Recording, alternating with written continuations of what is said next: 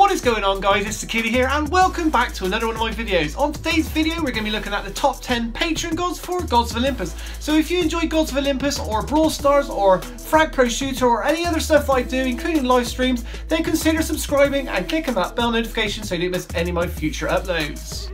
So with the introduction of Patron gods way back when, which gives you the ability to make one particular god out of your possible 10 gods, like a super god, I've basically broken this down into obviously the top 10, but also there's like 3 tiers. There's tier 3 is basically gods that you don't really ever want to make patrons because they just are not good enough to be patron gods.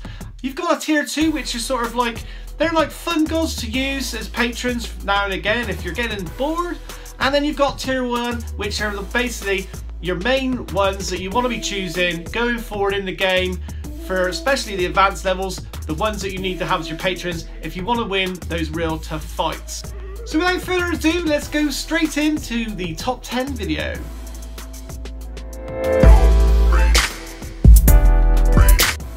So coming in at number 10 in last place is Zeus. The first god that you get in the game, and he's always been, in my opinion, the weakest one. He's got Chain Lightning and Lightning Storm, and even with him as a patron, they aren't boosted enough to make any real difference. He still goes down really quick. He's got no shield, nothing to help defend himself with, and he just drops like a fly. His only redeeming feature is the fact that he's got a sweet ultimate, which is his slow time, but that is nothing to do with being a patron because the ultimates aren't affected. So that's why he is in 10th and last place.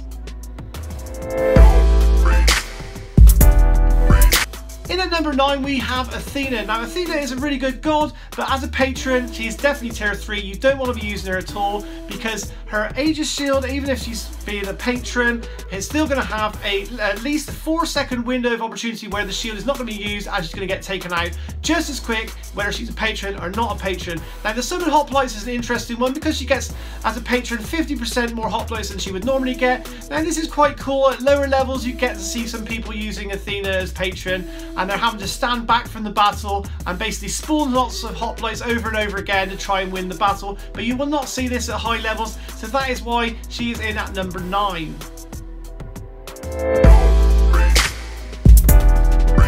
So in at number 8 we have the beautifully drawn Aphrodite. Now she is a really good, interesting god to use, but there are better options out there. She obviously gets these boosts on her charm units and her charm building, and they make it so that basically she can charm buildings so fast that you struggle to actually use the ability as quick as she's making that ability available. So it's an interesting concept with her. You know, by all means try her out. It could work to your favour, but I just feel that there are so much better options out there that eventually you'll find that she's basically not quite up to scratch for being a patron god. So that's the reason why she is in at number 8.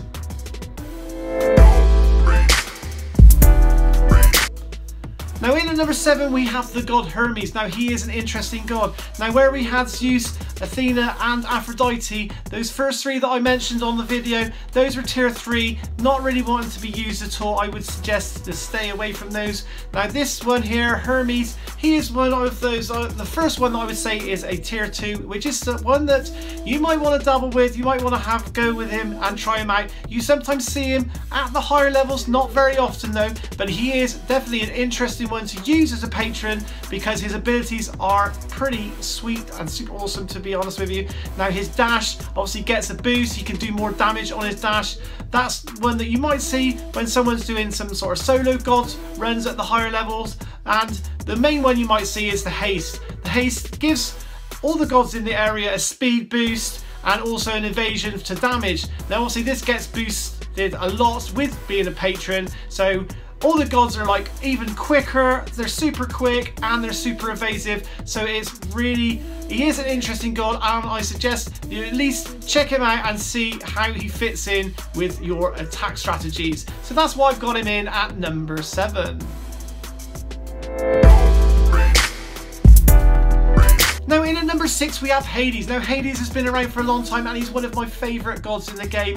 He's probably the best supporting god out there with his reanimate. Now if you've got him as a patron with reanimate being used, you've got so many skeletons appearing on the battlefield to take on the opposition, to protect the gods from being targeted directly, which makes it one of the really good ones to use. So that's why he's tier 2 as well. He's one to be used to dabble with, but you probably won't see him being used as a patron at the very high levels. Now his rot, even though they say it does a lot of damage, I still feel it needs to be even more damaging because it's hardly ever used. So the skeletons, the reanimate is where it's at with this god. Definitely try him out, and that's why I've got him in at number 6.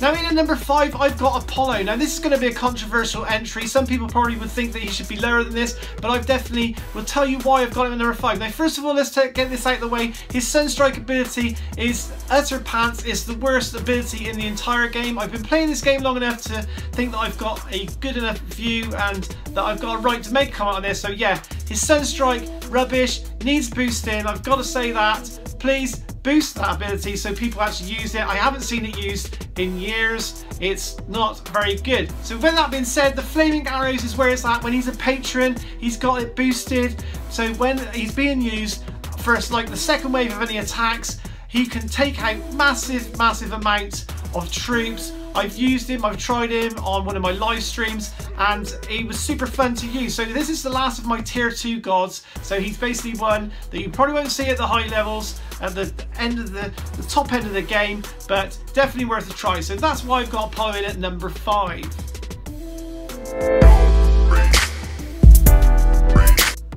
In at number 4, I have Ares. Now he is what I deem as a tier 1 god.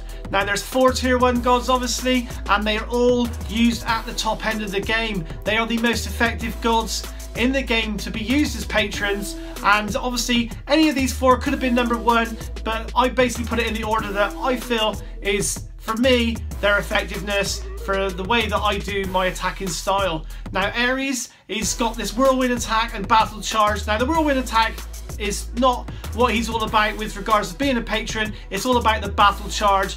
Boosting his battle charge, boosting his attack and his health makes him into an even more of a monster god. When he's got his bloodlust going, it's just incredible to see the amount of temples that he can sometimes take out. By some of the top end players in the game, they can take out like 3 temples or sometimes 4 temples just with him. He is that good. So that is the reason why I put him in at number 4, a tier 1. You've got to at least give him a try and see how he fares for you. It doesn't work very well for me, but like I said, the top ones use him really effectively. So that's why I've got Ares in at number 4.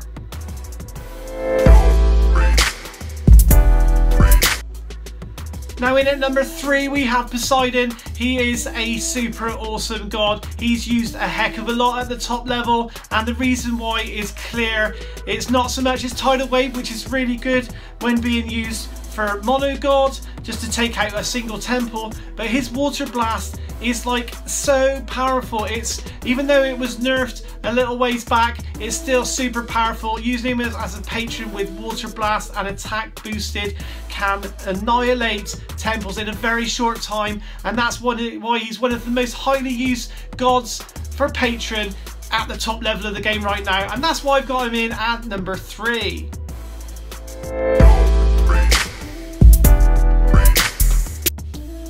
In at number 2 I have put Hera. Now she is an amazing god. She's probably the best god in the game. I still think she's probably the best god in the game. As a patron, I've put her in at number 2. She's definitely the safest god to have as a number 2. If you make some mistakes, if you've got her as your patron god, she will see you through those mistakes and still get you the win. If you've got her health boosted and her revenge ability boosted, she is so difficult to take down. She takes so much damage. She just soaks it all up, and you can get the win time and time again with her as your patron. She's used a heck of a lot at top level, maybe one of the most popular ones at top level, so that's why I placed her in at number 2. Now, the number 1 Patron god for my money is Artemis. She is simply amazing. It's not about her long shot, it's about her spread shot. You know, you put her on as Patron, you get her spread shot up to the maximum, and you get her attack as high as you can. And she's kicking out so much damage. She's kicking out almost at the top end 5,000 damage per arrow, 17 arrows a shot. She's just shredding bases. You can just destroy bases and troops and buildings. As long as you keep her safe, she will just melt the opposition into submission, and that is the reason why I've got her as my number 1 Patron god. Anyway guys, I hope you enjoyed this video. If you did, don't forget to smash that like button because that would be super awesome, and I'll see you next time.